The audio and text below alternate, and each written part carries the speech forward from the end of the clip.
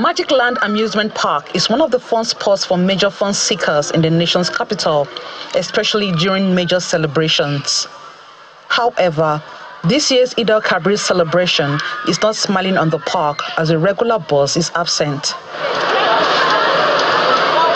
A few fun seekers make their way into the center to catch some fun.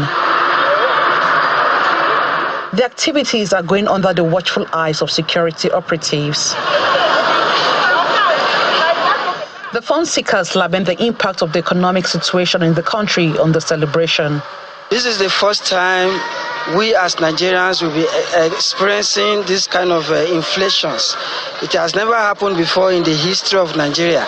Situation where prices are triple, prices of goods and services in the market have increased tremendously, and your incomes remain stagnant, salaries remain the same.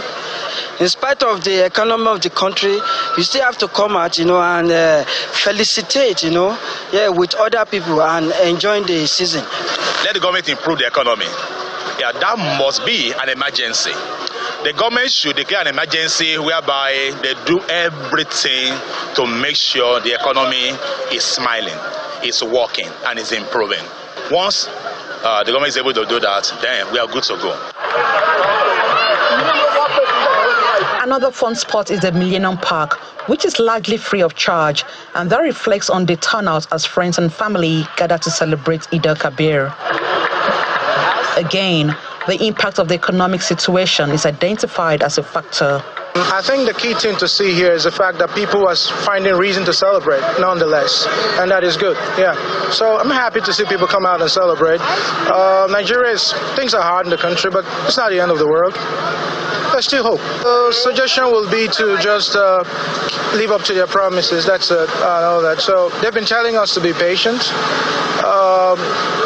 Nigerians are be patient. Nigerians have always been patient. We just hope that our patience turns out, good this time. I would just pray it doesn't turn out like we've been fooled, like the way it's always been in the past years. While the Salah celebration offers residents the opportunity to reunite with their families and friends, they pray for a better Nigeria and an improved economic situation. Emmanuela Ekele, Channels Television News.